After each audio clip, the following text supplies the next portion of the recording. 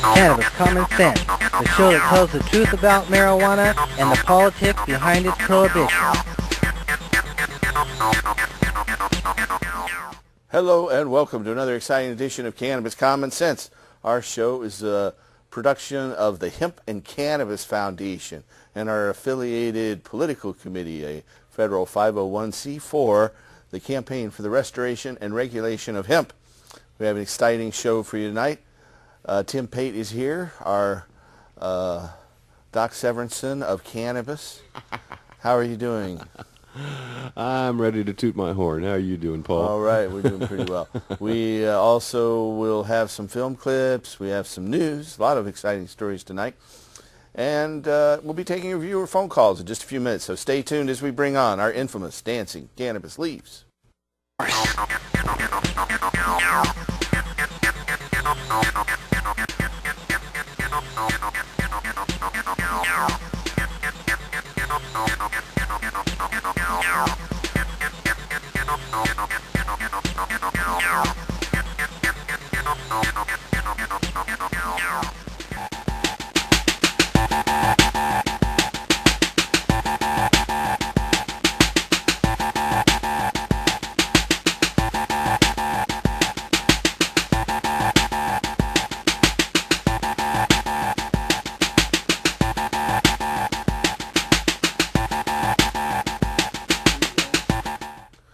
Okay, welcome to Hip News. Our first story tonight is from Olympia, Washington. The House and Senate lawmakers approved legislation last week to expand Washington State's nearly 12-year-old medical marijuana law. As approved, Senate Bill 5798 will allow additional health care professionals, including naturopaths, physician's assistants, osteopathic physician's assistants, and advanced registered nurse practitioners to legally recommend marijuana therapy to their patients. Under the present law, only licensed physicians may legally recommend medicinal cannabis. Washington lawmakers are the first legislators to codify these expanded recommended rights into state law. The measure now goes before Democratic Governor Christine Gregoire for final approval.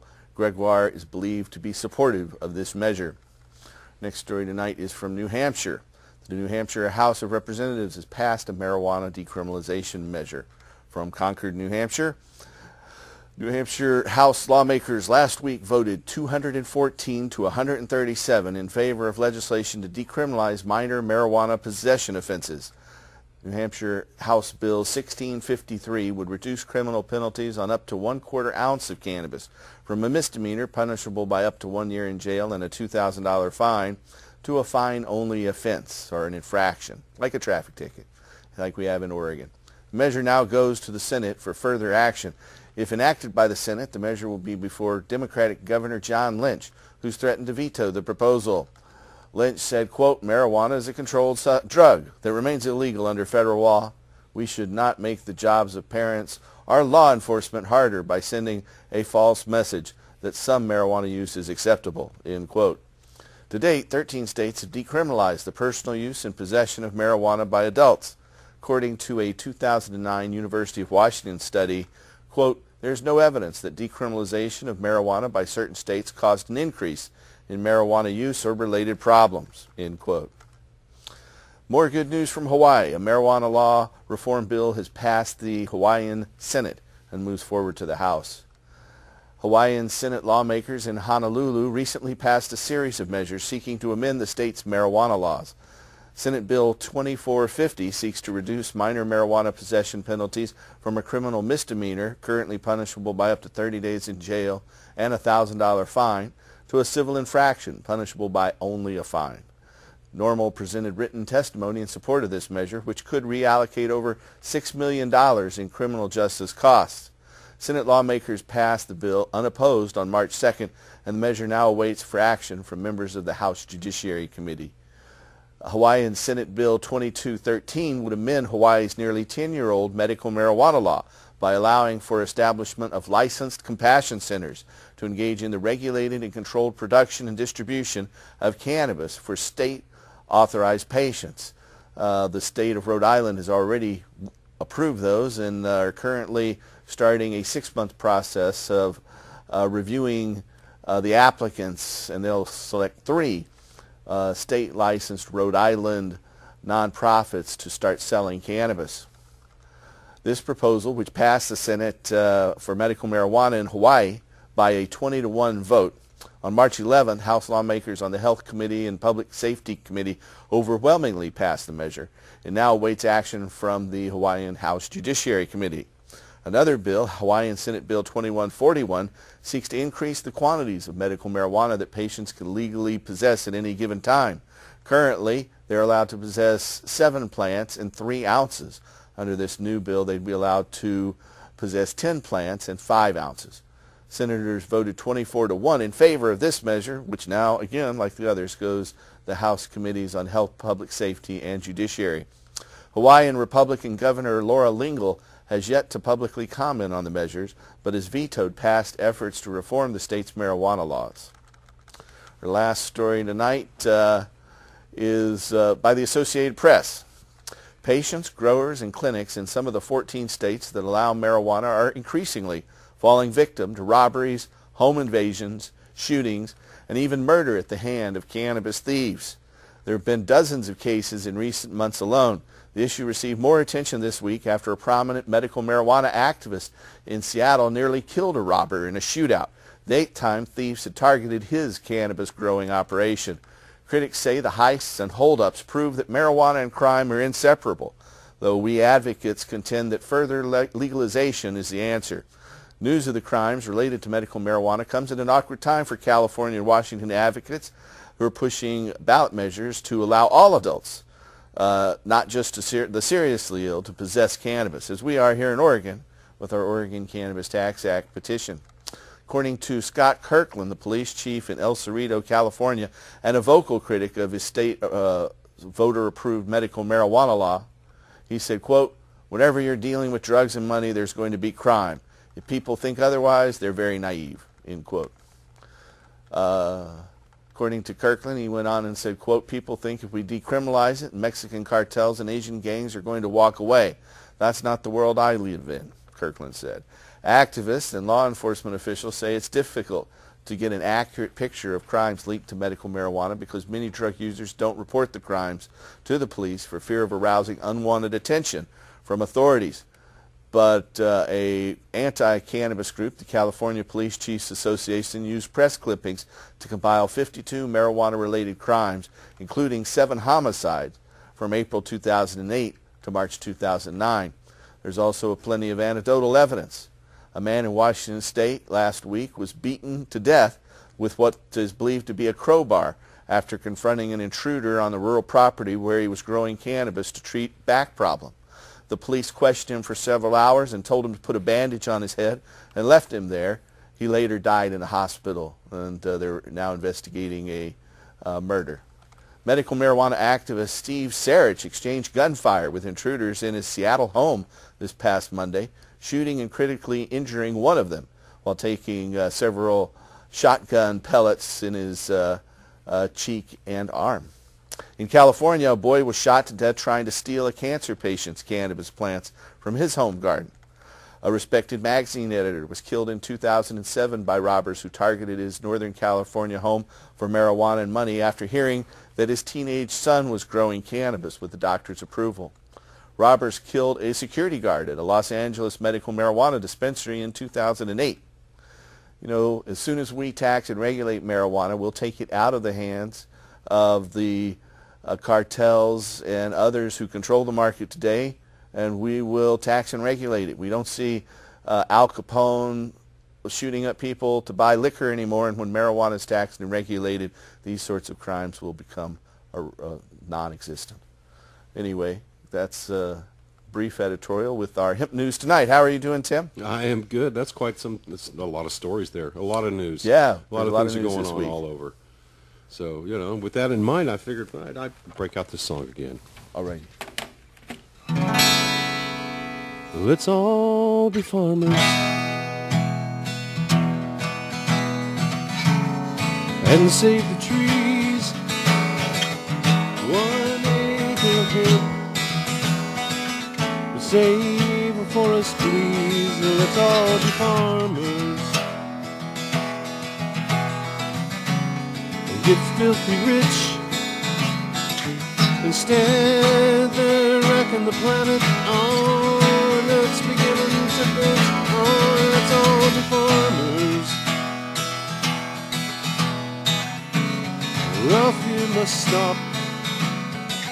This is the new, the old, the original.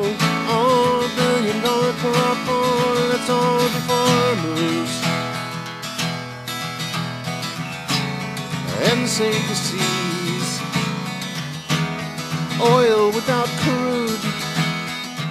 Yeah, I hear hemp oil is clean. Oh, let's all be farmers. And index on the rain. I can grow my own oil, thank you. And without the pain, let's all be farmers. Now that you know, well, who am I to tell you?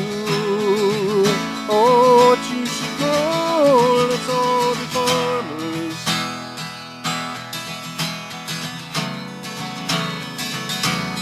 Let's all be farmers.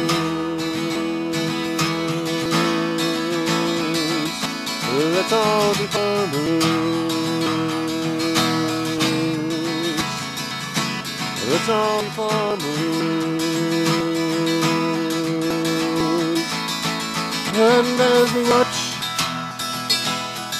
oh, the last tree fall, won't look like a goddamn. Oh, to the hell of more, let's all be farmers.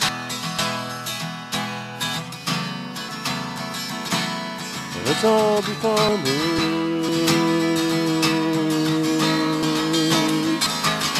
Let's all be farmers.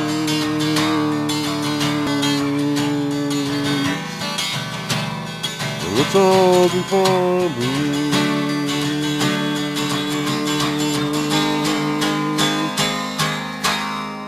Let's all be farmers.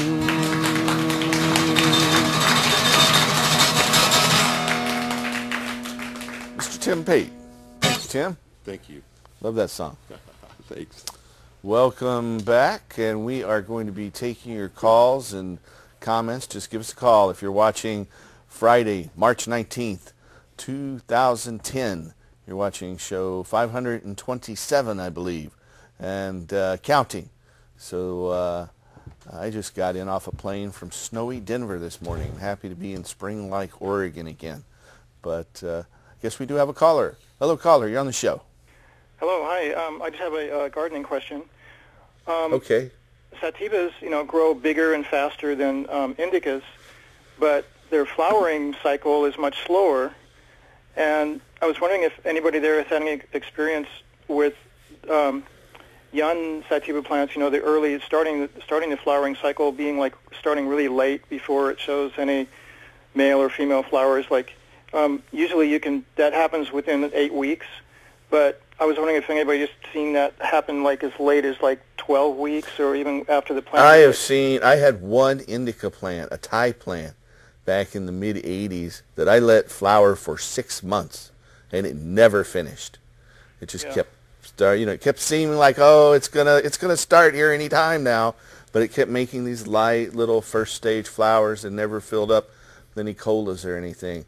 And so, and I have one of my favorite strains that I grow, Lemon Pledge, which won the Oregon Medical Cannabis Awards and other things. It has a lot of sativa in it, and it's a little bit harder to root, and it takes a little bit longer to flower, but it has several unique properties that makes it an award-winning strain. So It seems like the average is always going to be around 8 weeks for most everything, but I've experienced the same thing Paul has said. I've had things go full and ready at 6 weeks and still be wanting at 12 weeks. And so, it's kind of like, which way are you going to go? And you can take the same strain and the same flowers, and they might be technically ready in 6 or 7 weeks, but then you can let them continue to flower, and their cannabinoid profile changes and medicinal properties change as they continue to mature and get into the 10th or 12th or 14th week. The crystals change from being clear to amber to red, And purple, black, and blue. And they can be like 2 feet tall or even more before they even show any flowers of any kind. Oh, yeah. Have you seen that? Oh, you know, they can be A lot taller than that. In fact. a lot taller than that. I have plants right now that are about 8 feet tall that aren't showing any signs of flowering, but I'm not trying to flower them. I'm just getting them ready to go outdoors. Yeah, that's all that has to do with is the light cycle you're creating for that plant. Yeah. That makes it really hard to sex the plants. So, like, if you have... Yeah, if you're growing from seed, that is a problem. Yeah. You can take cuttings and then sex the cuttings or sex the plant, then you'll know for certain. But, you know, if you want to save the strain, you better take cuttings. I always tell medical marijuana patients that first you have to learn how to make cuttings, and then you can learn how to make bud, because without learning the art of making cuttings, you can't continually grow a sinsemilla crop. Yeah. If you have a small grow space, you know. Yeah, well, especially with a small space, you want to grow probably from cuttings rather than seedlings if you can, because you'll know you've got always a have known a female. quantity. Yeah. They hate it when I go into a rookie grower's garden and they think they have nice buds and they have all male plants. That's disappointing. Ow. But That would be a real bummer, wouldn't it? it is a bummer. It is It's a no bummer. fun telling people No. that. Oh, sorry, dudes. Well, But I anyway. appreciate the information. You're welcome. Thanks You're a lot. welcome. I appreciate the show. Okay, have a good night. Thank you. Hey, you too. If you're out there and you have a question or call for us, call us that number there on your screen. It's 503-288-4448. How are you, Tim? I'm good. How about yourself? You had some traveling this week, didn't you? Just trip off to Denver for a couple days. Had Yeah. a little bit of business there. It was snowing there That's this what you morning. I got said. about 5 inches of snow on the car overnight. But boy, flying in this today, there was a beautiful view to the north.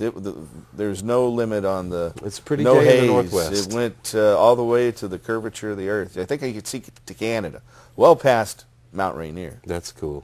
Yeah. That's cool. It's beautiful. Yeah, it's a beautiful day in the Northwest. It definitely is. Good day to fly. Spring I'd is have to say. sprung. Good day to fly out of Denver. Yeah. Anyway, Now, if you have we made any progress on the Oregon Cannabis Tax Act this week? What's going on with that? It's the still petition in the hands. campaign, we're waiting for a challenge to the ballot title that was certified by the Attorney General and the Secretary of State. Okay. A fellow by the name of Brad Bonneau of Beaverton had filed a challenge to the wording, and it basically slows down the petition drive. But our company that is handling the petition campaign, Democracy Resources, and their president, Ted Blazak, they are confident that it's not going to really impact the petition campaign. In other words, they to can gather put this on the signatures, ballot they'll get it, in 60 days regardless. So they've done that many times in the past, and there's a lot more excitement about this petition than many of the others that they've qualified before. So the delay right now, it's in the hands of the Supreme Court. And they go by their own, it could come out as early as next week, or it could be the middle of April, or it could be, the end of April. It all depends on what the various Supreme Court members say and think of the challenge. If they feel like it's a challenge is worthy, then they think go about it a little forward, more, or if they debate. Okay. They'll debate. We have another caller, though. Hello, caller. Welcome to the show. Good evening, gentlemen. Thank you for the program, and thank you, Portland Community Media, for the facilities, and thank you, volunteers. My question is related to a call you took last week. A caller was asking about the number of plants, and I guess it was related to wanting maybe to have more than just a few people in a house growing. And my question arose when I began to think about the hemp for food products, and you mentioned it during the answer portion of the call, Paul, you mentioned that once you get to a certain limit of plants, a certain number, I believe it was 100 or something like that, or there was a number of plants that you get to, and then you start dealing with federal issues. Well, there are federal laws against cultivating marijuana. And as long as you have a state license and are following state law, then you, by and large, shouldn't have any problems with the federal government. The Attorney General said that they weren't going to arrest people because of federal law as long as they were in compliance with their state medical marijuana law about 7 or 8 months ago. But there's several enhancements in cultivating cannabis in terms of the federal law. If you grow less than 6 plants, There's one level. If there and the number of times you've been convicted of a crime also have an impact on what those penalties are. If you grow over 24 plants, if you grow over 49 plants, you grow over 99 plants, or you grow over 999 plants. At each one of those increases, there is a corresponding increase in federal penalties for cultivating marijuana. If you grow over 99 plants for a first-time offender, that could be up to 5 years in federal prison. And if you're a multiple-time offender, the penalty is enhanced. So, yeah, if you know, and what matters is if you get pulled into federal court, you know, and by and large, as long as you're complying with the medical marijuana law, you shouldn't have to worry about that here in Oregon, especially where we get state permits. It'd be more problematic in other states where you wouldn't get a state permit. Yeah, my question was more along the lines of hemp for food. And the products that you have on your table, you had more products last week. Yeah, more last week. I just had our wonderful camera person, Sylvia, and activist extraordinaire bring up these granola hemp bars just seconds before the show started. And during last week's program, one of the products, or one or more, I can't remember how many, was actually processed here in Oregon. But distributed in Oregon. It's actually processed. We were talking about Living Foods hemp milk last week. They have a brand name now, Tempt. They just added that brand name to their hemp milk and hemp ice cream products. And so those are processed in BC, but distributed by Living Foods here in, I think it's Living Harvest. Living Harvest here in Portland. Yeah, I'm looking forward to trying the ice cream. But the reason that I was curious is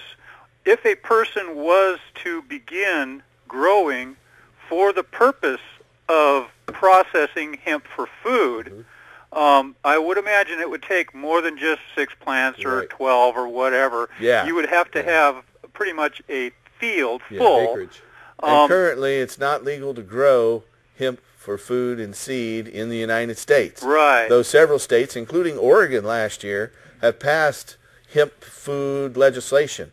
The federal government is holding that up. The agency in charge of it is the Drug Enforcement Administration, and they continually blocked any move to lessen the penalties or anything to do with cannabis or hemp. So if a person wanted to grow hemp for food, would we pressure our state legislature to pressure the federal government, or would we maybe petition the federal government for a specific grow license for that? You know, the state has already passed a law. Representative Floyd Przansky, prosecutor from Lane County and a board member of the Oregon Country Fair. He has been pushing a hemp bill for 15 years and finally got it through, and the governor signed it into law last year. However, it can't go into effect until the federal government changes its law.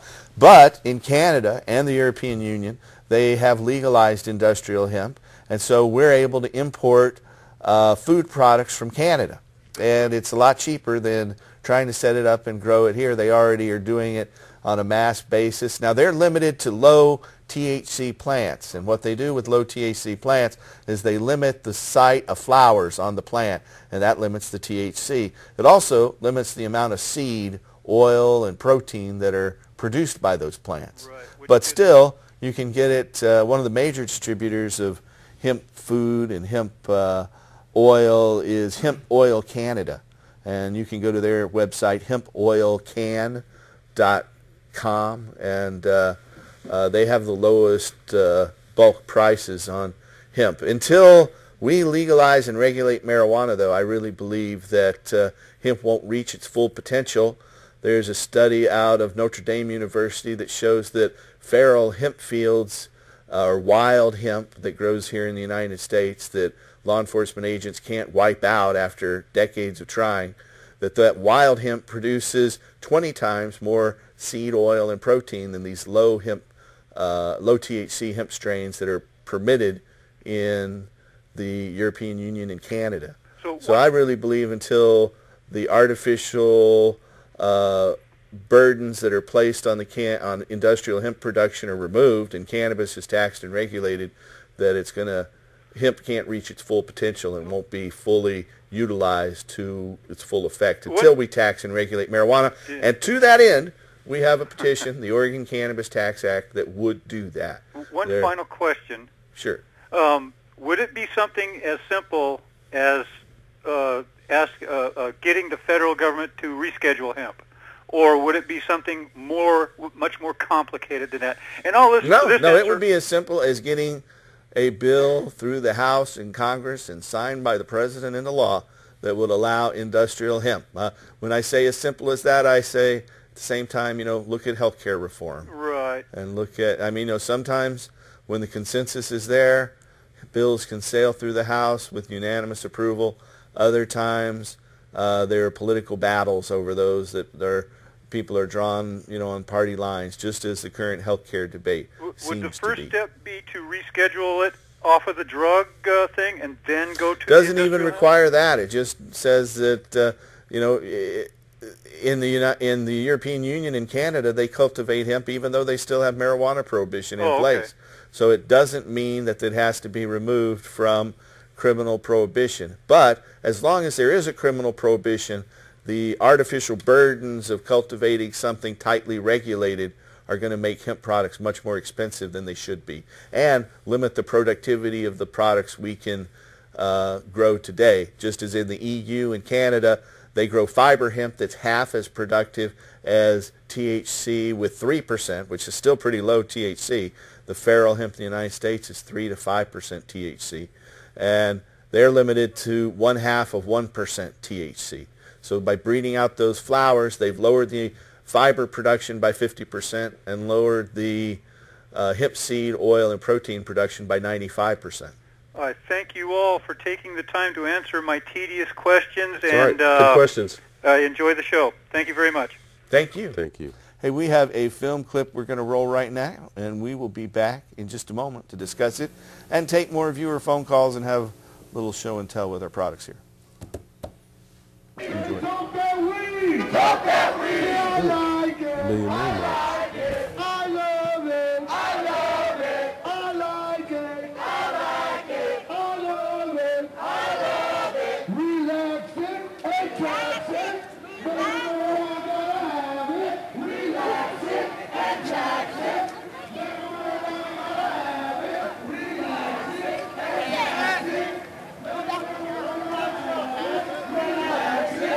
attraction,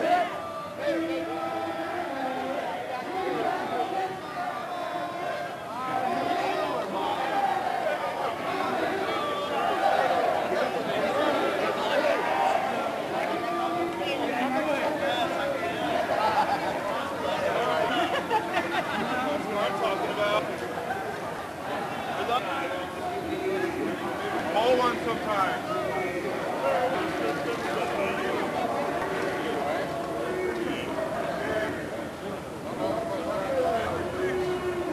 Put a sheet in the back of your head. Cool.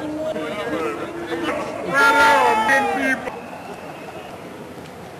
Buddha! Put that shirt on him in here.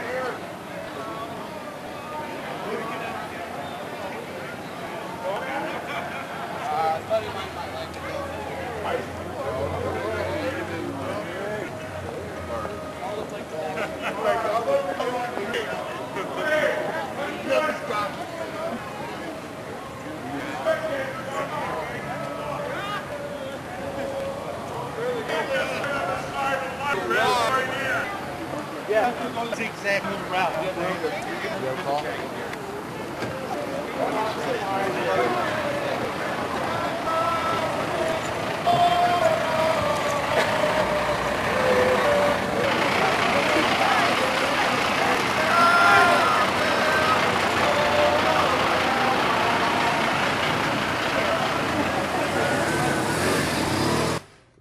Right, that is the Million Marijuana March. It took place in Portland, Oregon last May 2009, and Oregon NORML is the sponsor of that. We'll have another one here on the first Saturday of May. The Million Marijuana March starts at Pioneer Square at high noon I'm not sure the exact day right now. I think it's the first Saturday in May. Definitely the first Saturday in May. We have a call. Hello, caller. You're on the show. Hi, am I the first caller? You are. Well, welcome. Yes. Well, you know what? My name is Betty. Hi, Betty. Hi, and I wanted to ask a question here. You've reached the right place then. Yeah, now I want to find out something that, I got a car holder, but, my car won't end till June. Now, could I, grow plants, marijuana plants, and then just use it for myself? Or could I Yeah, do but that? you can definitely do that. And you can do it right up to when your card expires. And if you can go in and renew your card anytime within 90 days before it expires. So you're entering the period where you could renew it. I would recommend you go and renew it sometime in May, and if it's going to expire in June. And that way you can continue to grow throughout the year. Now, if you had somebody else providing for you and they were on your card, you need to go ahead and make the change. You need to go to the state and you need to make that change so that you have got you've got all that information accurate with the state. Because if the cops come in, you know, for instance, and check your residence where you're providing for yourself, where you may not have been before, and it's not registered for that, you get yourself in trouble. You don't want to do that. So make sure you change that registration as well.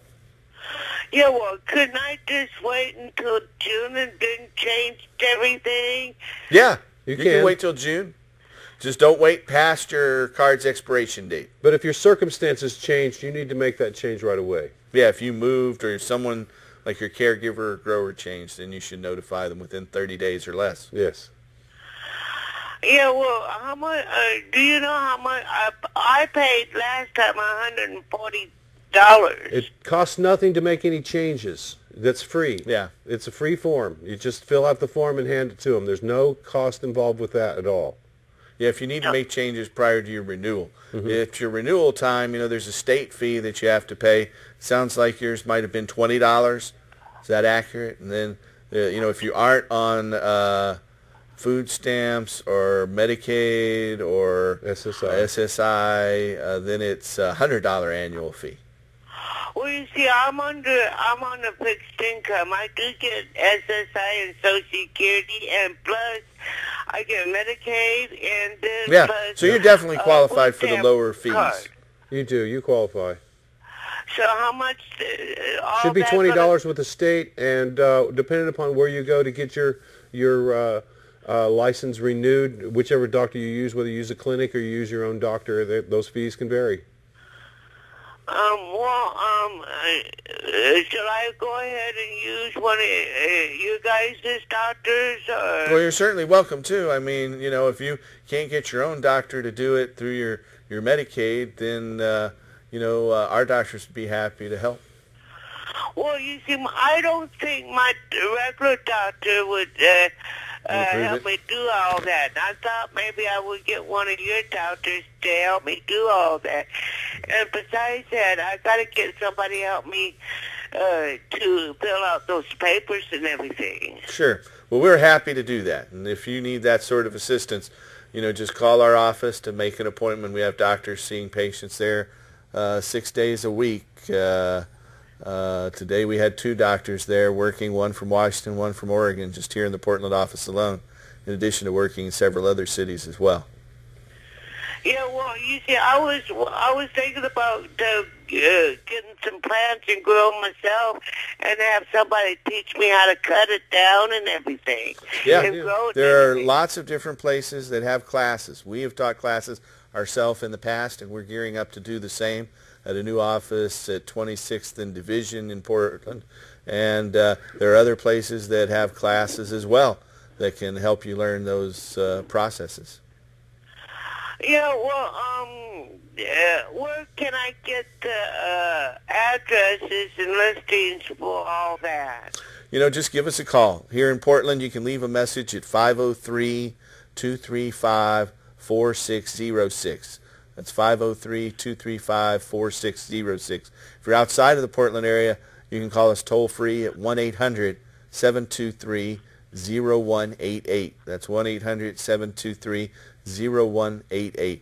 We're based here in Portland and have been working here since, well, THCF started in 1999 and CRRH started in 1990. So the organizations have been here in Portland for quite a while, but now we have offices in 9 different states and see patients in over 40 cities all around the United States, everywhere from Marquette, Michigan to Kapa'a, Hawaii.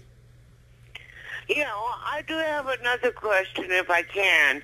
Sure. Now, like say, if I grow it and cut it down and use it for myself, now, like say, I got a friend and she has a license too. Now, could I give some of my plants that I get? Yeah, it's legal for patients to exchange amongst themselves without consideration, and they can also help each other with expenses excluding their time. They can't charge each other for their time, but they can, help each other with expenses, or they can give it away without, any sort of consideration. That's what I do with 100% of my crop. I give away 100% without consideration.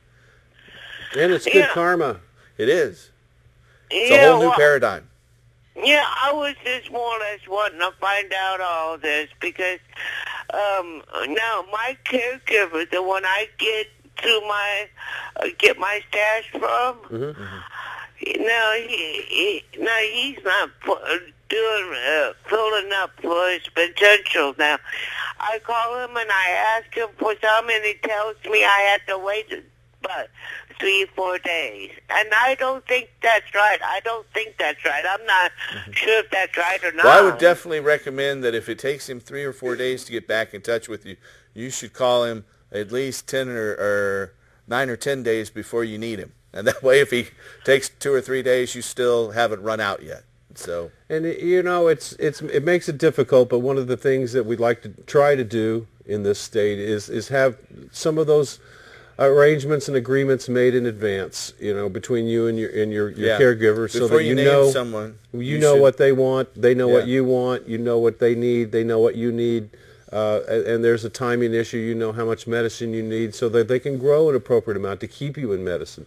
It's a balance that a lot of growers and patients are still learning how to deal with that with each other. I've noticed that is probably one of the biggest complainable problems in this system. Now, like say you guys had meetings or whatever at some of these places. Now, like say if I still have a car owner, could I go to some of those meetings and stuff? Yeah, you certainly can. You can go to the Oregon Normal meeting. You have to be a member of Oregon Normal. There are other organizations out there that have their own organizational rules. Most of them want you to become members of a private club, and that gains special protections when it comes to privacy and other things. So, you can go to the Oregon Normal meeting that happens twice a month on the 2nd and 4th Saturday of each month. There's the information there on your screen about that at 700 Northeast Deacon Street, or any of the others out there. They're springing up all over the place every day. Yeah, well, when I go in and apply for my, do I have to reschedule for that, going in to get my relicense? Do I have to get my medical papers? No, you don't have to do any of that again. Once you've turned those in, then you don't have to get them every year or anything like that. So how do I go about doing that? Or should I call them? Just call the doctor you saw before, or call that number that we gave out a moment ago. Again, it's 503-235-4606. Oh, okay. Well, I've been hearing that I'm supposed to get my medical papers and all that, and sent back to them. So I don't think you have to do that anymore. Oh, really? No. Yeah. I just like to say if I choose to, I just pay $140 then. The state's $20. I know the low-income fee is, one thing I got to say, first of all, is that our program is a cable access television production. And because of that, we cannot go into economic details because that could cause problems with our, this is supposed to be a non-commercial forum. And so we can't really say this is this and this is that and you can buy this for that. But we try to educate people with products like this that change week to week and everything. So I guarantee it won't be any more than that and could be less. Okay, then I would check in and get some listings on the addresses and stuff like that in order to come to you guys' meetings and everything. Yeah. Yep. It's 700 Northeast Deacom Street is that Oregon Normal meeting. And there's the address there in micro print on your screen, 700 Northeast Deacom. It's on the second and fourth Saturday of each month. So that's not tomorrow, but next week in real time as we're doing this live show. I want to thank you for all your questions, though. I think they've been informative. Yeah. And did we get most things covered there, ma'am? Yes, you did, but thank you, and you've been a big help. Thank you. Welcome. You have a good evening. Yeah, you too. Bye-bye. Bye-bye. Speaking of which, we have a few products that maybe camera one can roll in here, Dana, and just roll on in even closer. What the heck? We have these nifty hemp granola bars, the Hemp Plus granola bars made by Nature's Path. And as I said, activist extraordinary Sylvia brought these in, and we're going to actually be able to eat them right here on the show. Plus Just raisins. Yeah, they say they're plus chewy. raisins. Right. Here's Yeah. a nifty little thing here, and it's to very continue breaking ground. good Last week it was a vanilla healthy. ice cream. And so this other product we have, I'll bring in, is a new bottle from Eli Lilly, a cannabis tincture. Oh, that's great. Cannabis tincture. It says poison extract up there at the top. I want to show this the back of this bottle. This bottle just arrived today. And it says this is from a pharmacist in Pittsburgh, Pennsylvania. Pharmacist in Pittsburgh, Pennsylvania. And he said this is on hand on October 1st, 1937. It's written right here on the bottle. Now, marijuana prohibition went into effect on October 2nd, 1937. The new federal Cannabis Stamp Act law went into effect on October 2nd. So this pharmacist noted that this was on hand the day before cannabis prohibition went into effect. And just this week I was in Denver and went by the site of the Lexington Hotel in Denver. The Lexington Hotel is where the very first marijuana arrest happened here in the United States. It was a fellow by the name of Stephen Caldwell. He was arrested in Denver for selling 2 marijuana cigarettes to another gentleman. And he went to court for that, and he received the maximum penalty at that time, 6 years of hard labor in the federal prison at Leavenworth. And the man he sold his 2 joints to did a year and a half. And the judge told him that he wanted him to serve every single day, and in fact, both of them served every single day of their sentence. 6 years for Mr. Caldwell, a year and a half for the gentleman who bought the 2 joints. And Caldwell died just a year after he got out of prison, and he was an unemployed man in the Denver area. And that was just a little bit of history. Story of the first arrest. How do you like that hemp granola bar? I like it. You know, we both have noticed over the years that the food continues to get better and better. Better and better. And not that it was ever bad. It's similar to a Rice Krispie treat, but it's got rolled oats in it, and obviously it's got raisins, and it's lightweight, but it's nice. It's nice. It's got a good flavor to it. I can see where it works. It works for me. It's really good. We have another caller. Hello, caller. Sit here and say, You're on the show. Hey, good evening. How are you guys doing tonight? Very well. Yeah, you guys are making those snacks look really good. How are you? I'm doing great. I had a question. I have a card. I'm a card Medical holder. marijuana permit. That's correct. And I was going to attempt to do my first grow, and I wanted to keep it really concealed and out of the way because of family members and people coming to visit. Right. And doing my research on the internet, there was a particular product, and it's called the Mini Cool Cab. I'm not sure if you're familiar with that, and if so, if you were, would you be able to Is that something that would be decent? What's that product called? It's called the Mini Cool Cab. Is it just a cabinet, or is it a cloth cabinet, or wood cabinet? What's it like? It's like a little small metal work shed cabinet. And it's about 42 inches in height, 36 inches in width, and 20 inches in depth. So you're thinking about growing your medical marijuana crop in there? That's correct. You'd get something out of that. It wouldn't be a huge amount. I've been to some stores lately where they sell these 10 by 10 or 10 by 20 little tents that you can pitch up, and they're all reflective inside, and they work real well. And it's a lot cheaper than building a room. I mean, you can get them anywhere from $200 to $500. But then you've got to have space to put up a 10 by 10 or 10 by 20 tent like that somewhere inside. So that's one drawback, but it's cheaper than building walls and things. So, you know, it all depends on what your needs are. If you think that, you got to figure what the input is there as well. Your garden's limited by the amount of lumens and nutrients that can grow there, and the amount of space it can grow in. And it needs fresh air as well.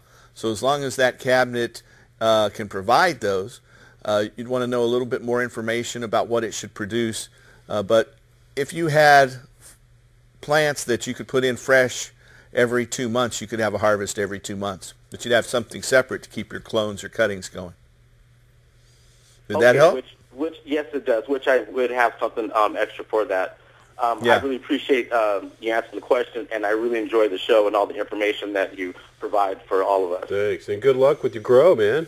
Hey, thank you. Appreciate it. Absolutely. Thanks for that you guys question. have a good show. I remember the first time I got to grow. It was very exciting, very nervous. You know, I was wanting to make sure I did everything right, and you know, I over-pampered, over-babied, and you know, I was over-nervous when the police came and knocked on my door and all that kind of stuff. But I made it through that whole year, and you will too. I had my, you know, get out of jail card free, which is why we did this here in this state. And so you're doing the right thing for you, medicine-wise, and you know, keep it up. Good luck. And if you need help, don't be afraid to ask. There's plenty of people in our community who are always willing to help now.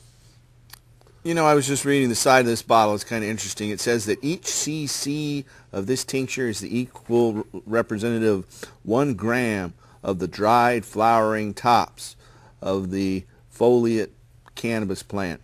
And it's useful for spasmodic, analgesic, sedative, and narcotic purposes, used in pain, hysteria, and migraines. So that's what they were saying back in the early mid-30s when that bottle was produced. We have another caller. Hello, caller. You're on our show. Hey, how's it going? Very well. How are you? Good, good. I'm new to Oregon, just moved down here in November.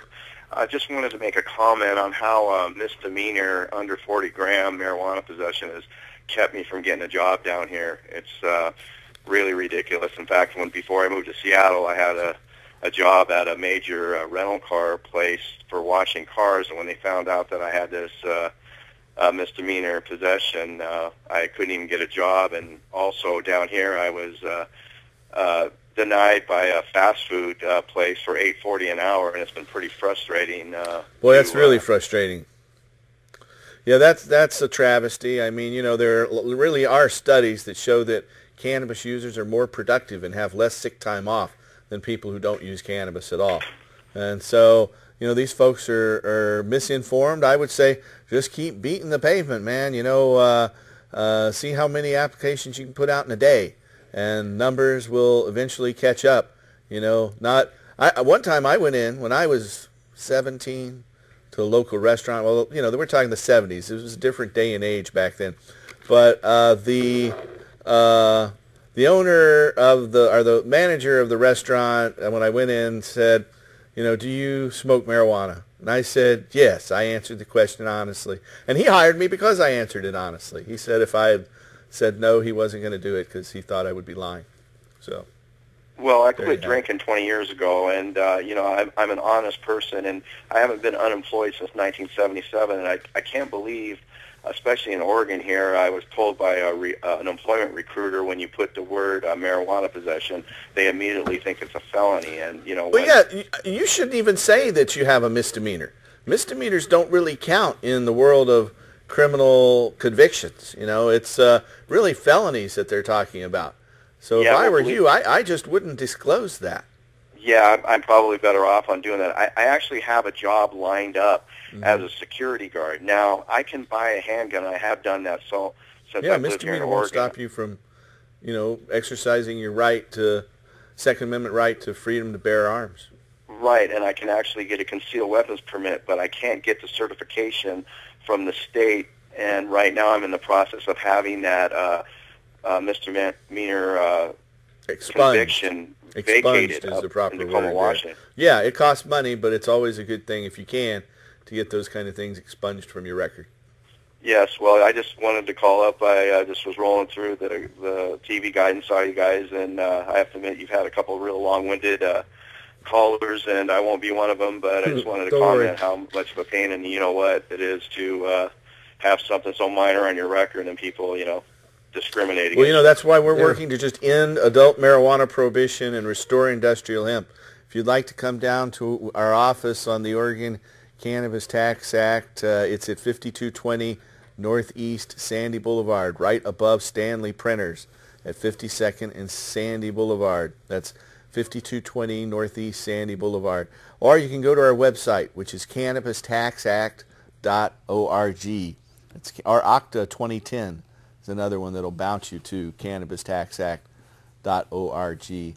And we have a portal to all our websites at hip.org. We have a whole wealth of information and tons of videos and an archive going back 20 years, all available through hemp.org. One more question. Do you think that I would be able to get a medical marijuana card for severe acid reflux? Yes. Causes nausea and pain, doesn't it? It does. Those are two conditions that qualify. As long as you've seen a doctor and have a diagnosis of severe acid reflux with nausea and pain, you won't have any problem getting a medical marijuana permit. Yeah, my doctor's got me taking Prilosec for the rest of my life on a daily basis, and I haven't really read up on the side effects of that drug. But well, you might ask him if he'd, maybe get some studies about the use of cannabis for nausea and pain and gastrointestinal ailments, and take them to your doctor and see if they'll sign for you. And if your doctor won't, or you don't want to ask your doctor for any reason, we have doctors here in the Portland area and all across the United States that can help you. Just, call us at, that's the toll-free number if you're outside the Portland area, 1-800-723-0188. That's 1-800-723-0188. Or if you are in Portland, call us at 503-235-4606, and we'll be happy to help you. We have dozens of doctors ready to help qualified patients get a state medical marijuana permit. All right, guys. Well, have a good night. I appreciate you talking to me. Thank you. Thanks for your question. Bye-bye. Yeah, good luck in your job search, man. It's a tough market right now. I haven't seen it this bad since I was, a teenager back in the Carter-Reagan years, back before, 1980. That's why we need to create our own paradigm. Well, we're working on it. It's we've got, there's so many jobs out there just waiting for legalization to create. And that's what we're working on. We have a series. If you're here in Portland, crazy. Go to the Starry Night website. You can buy tickets right now for a concert coming up on Saturday, April 24th with John Trudell, a benefit concert for the Oregon Cannabis Tax Act. Again, just go to the website Starry Night, or you can go to Tickets West or any Tickets West outlet. That includes all the Safeways in town and what other stores? Or other stores as well. All the Red Lion Inn hotels, they sell for Tickets West too. So you can go in there and buy tickets. I remember you can actually buy them 24/7 at the Ace Hotel right here in downtown Portland over by the fish restaurants there, Jake's Crawfish House or whatever that is. Anyway, we are winding up just with 3 short minutes to go. I want to remind everyone out there that, we are working to end adult marijuana prohibition through our Cannabis Tax Act petition. We have a series of these concerts all across the state to that end, and so we're working to put that on the ballot this year. We have till July 2nd to gather about 100,000 valid Oregon registered voter signatures, so we could use your help on that. So call us at that same number, 503-235-4606. Come down to our office and get involved. It's time to end the legal lies about marijuana and time to legalize and restore hemp. So I want to thank you for watching. Tune in next week. And here's Mr. Tim Pate.